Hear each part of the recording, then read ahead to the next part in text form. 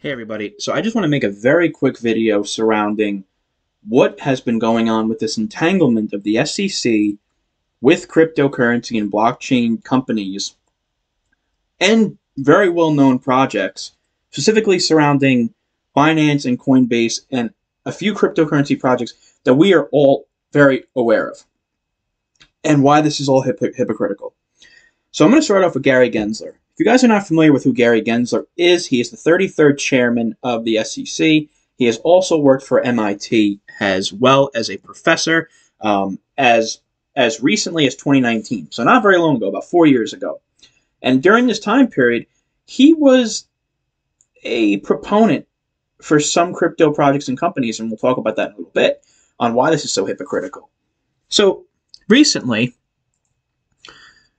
as of 2 days ago actually, Binance was charged with 13 securities laws violations. And basically, the U.S. Securities and Exchange Commission came out 2 days ago and basically highlighted this, that we are updating as a effing unlicensed securities exchange in the USA, bro. Binance Chief Compliance Officer 2018. Now, what doesn't make sense here is what Gary Gensler did with Binance, or attempted to do with Binance in 2019. I will explain that in a minute. Then, the very next day, we had Coinbase being charged. This is nothing new. We now have Coinbase being charged with violations of securities laws. So, specifically for its staking as a service program. So, we have these two things that are occurring. Then, on top of this, we have, because of this, SEC with this Binance debacle. SEC alleges that Cardano, Solana, and Polygon are securities. Now, mind you, they said alleges. That is not conclusive. That means that it may be. It doesn't mean that they are. There's so much fear-mongering going on right now, saying that, oh, Cardano, Solana, Polygon, they're all securities. I don't know, this, that, and the other thing. It means that it's an allegation. That's it right now. Now, the funny thing is here is that when you look at the coins thereof, Filecoin, also, Atom, Sand, Mana, Algo, Axis Infinity, and Cody, what is most surprising is the hypocrisy here. And this is why I wanted to make this video. The hypocrisy here. Algo. So, Gary Gensler praised Algorand in 2019, and there was an individual who was a colleague of his in the Massachusetts Institute of Technology. And I have this video here for you guys to watch, 13 seconds. Sylvia McCally's Algorand, who's a Turing Award winner at MIT that I work with.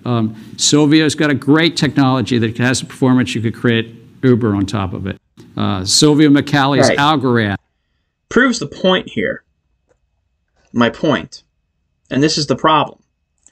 So now we have, even more hypocritical, we have Gary Gensler, who is, and the SEC is basically attacking Binance, but then this comes out an hour ago that Gary Gensler offered to serve as advisor to crypto company in 2019. So according to a new filing from Binance Lawyers, SEC Chair Gary Gensler offered to be an advisor to the crypto exchange in 2019. At the time, Gary Gensler was teaching at MIT's Sloan School of Management.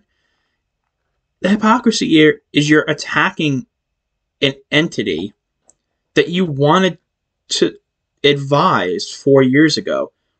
You're also making allegations for a coin that you're saying is a security, and yet you were praising it 4 years ago. So where in the world do we stand here, Gary? Where in the world does this industry stand with you? Because there is no regulatory clarity. There is no regulatory function with cryptocurrency. And as a result, these blockchain companies are going to not only other nations for innovation, but our adversaries as well. How do you reconcile that opinion?